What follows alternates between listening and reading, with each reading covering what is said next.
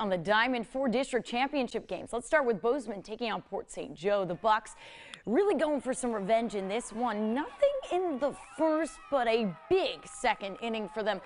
First run of the game scored pretty easily on a walk right about here, but that was easy for the Bucks there. And you know what? Following it up with a nice play here. Brock Lenlox up to the plate, sends it right to the center and slides right on past the Shark there. The Bucks are making their way around the bases to get to home. It's 3-0 Bozeman. And some more scoring here. Kate Parker whacks it to the pitcher. It goes past him. And Sharks slipping on the field trying to get that one. And to finish it off, Chad McCann up to the plate here, sends it to right field. Nobody there to catch that one. Lenlox is trying to score. He's going. The ball is overthrown to the catcher, so he ends up scoring. And you get the idea in this one. Final score, Bucks 10, Sharks 0.